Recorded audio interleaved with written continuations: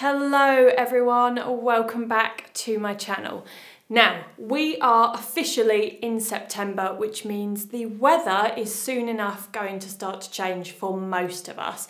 In fact, for some of you, it may have already begun to change. For example, here where we are, the temperature is around about an even 20 to 23 max degrees, but there's definitely been a change in cooler air. I can feel it already, so that's already starting to influence my dressing habits. So I'm starting to find that I'm reaching for those transitional items that I can mix in with my summer wardrobe, because it's not quite cool enough to do the big wardrobe switch over just yet. So in today's video, I'm going to talk through the 5 pieces which I personally think are the most useful for using during these transitional periods between the seasons. So it could be like now, for example, when we're moving from summer into autumn, but it could also be for the similar kind of climate when you're moving from winter to spring. Okay, so starting off with my first item, which is a striped jumper or striped knitwear. It doesn't necessarily have to be a jumper, it could be a cardigan,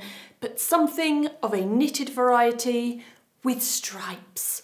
Now, I am a big lover. I've spoken about striped knitwear many times before, so those of you who are regulars will know that this is a favourite kind of core piece within my wardrobe. And I'd be lying if I said I had just one striped jumper. I don't. I have somewhat of a collection now because I am such a lover of stripes.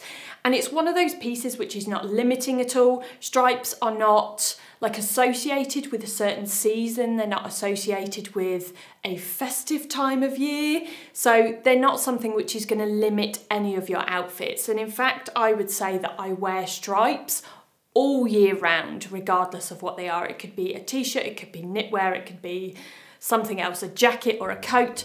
Whatever form of stripes, I think they are suitable for the entire year.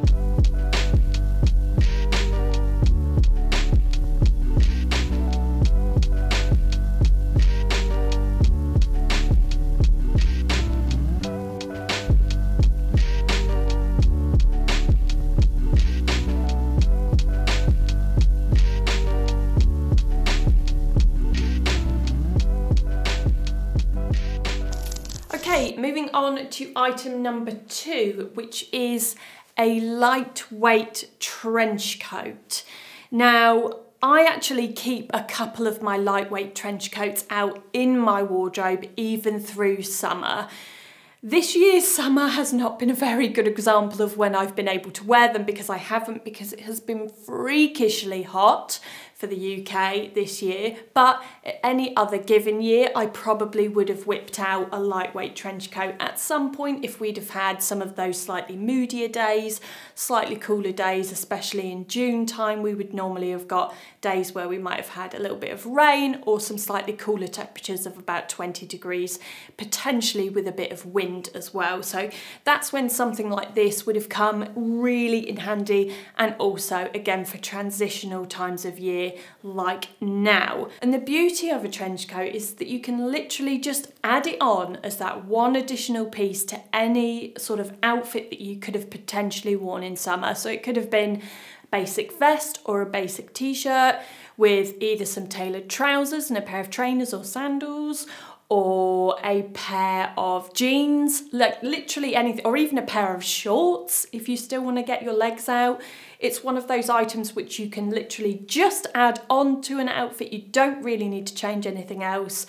And yet there you have it. It gives you a more transitional look because it adds in just a light layer that you might need for a bit of warmth, but also a trench coat does kind of give you those autumny, springy vibes.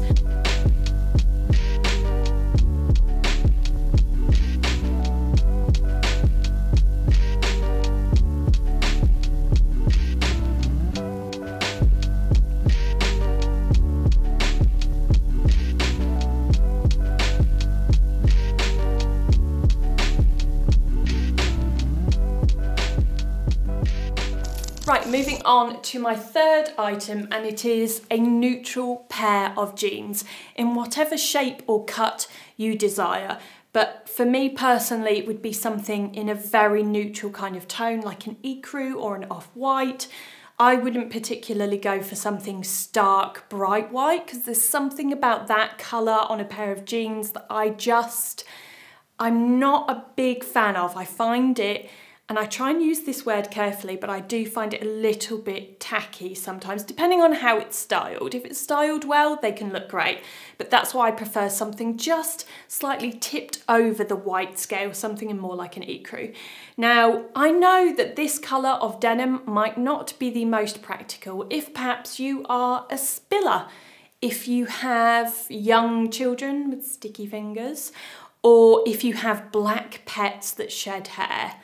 All of the above make these not the most practical option, but I love this colour of denim specifically. Whilst they work for other seasons, I will even keep these out for the winter season as well, but I specifically love them for the transitional times of year. This off-white neutral colour keeps looks fresh and not too gloomy before we head into winter, but equally as well as black, it's just as versatile and works with so many different looks.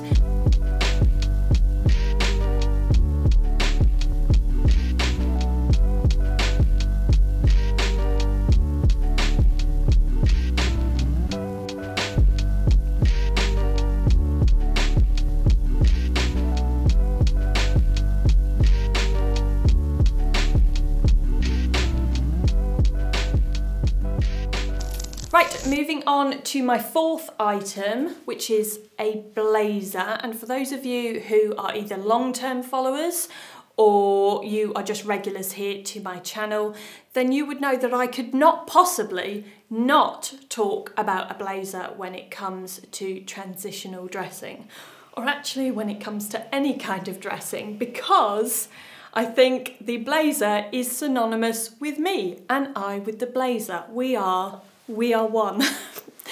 Regardless of how much my style has evolved since starting my blog all the way back in 2007, a blazer has been the one constant of my style, and it's the thing which I think the majority of you will probably know me best for, which is why I created a blazer with the curated #ad. Because it's one of those items which my wardrobe would pretty much be lost without, and it's one of those pieces which is definitely a must-have when it comes to transitional dressing, in a similar way or in the exact same way as the trench. It's just one of those pieces which you can add on to an already existing outfit that perhaps you've already worn through the summer months, or to just a really basic jeans t-shirt.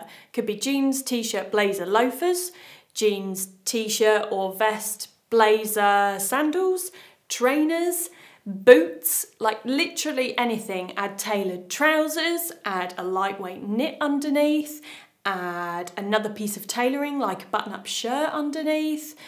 It just goes with pretty much any outfit, even with a pair of jeans. If you want to sort of, I know I keep using this term and it is a little bit cringy, but if you want to elevate a look, it's always a good way to add in a piece of tailoring, and a blazer is always a very good item to do that with.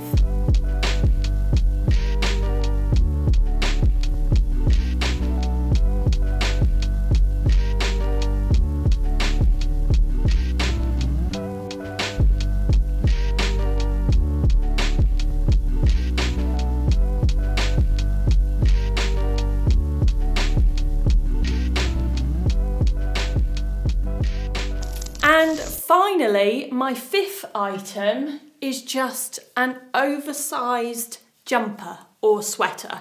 Now it's up to you what kind of style you would feel most comfortable with, whether it be a crew neck or whether it be something more with a funnel neck or a roll neck. And again, it could be any kind of fabric. So if you are someone that heats up perhaps a little bit quicker, maybe you don't want to go for something cashmere like the one that I have here, you might want to go for something in more of a cotton fabric. You might want to whip that out of your wardrobe and get that out into your transitional outfits. For me, I am already wearing my cashmere, granted not today because it It's a bit warm today, but I have been wearing my cashmere over the last, I would say, week or two. And even in summer, I will often find that I'm reaching for some of my knitwears, some slightly, I mean, I say this is light, but some slightly not as chunky knits as what I do have in cooler mornings or cooler evenings, or as I've said, if we're going out and we're going somewhere with air conditioning like the cinema. So I do get a lot of use out of my knitwear all year round. But one of my favourite times, in fact, not one of, my absolute favourite time, and I had a discussion about this over on Instagram the other day, my favourite time of year to get dressed is this transitional period and sort of the early days of autumn where it's still quite mild, because that is known as #sweater weather, and that is my favourite temperature. Oh, I just love it. It's cosy, there's that sort of smell of autumn in the air. It's just my absolute favourite time of year for getting dressed. So that is why the oversized knit is coming in at number 5.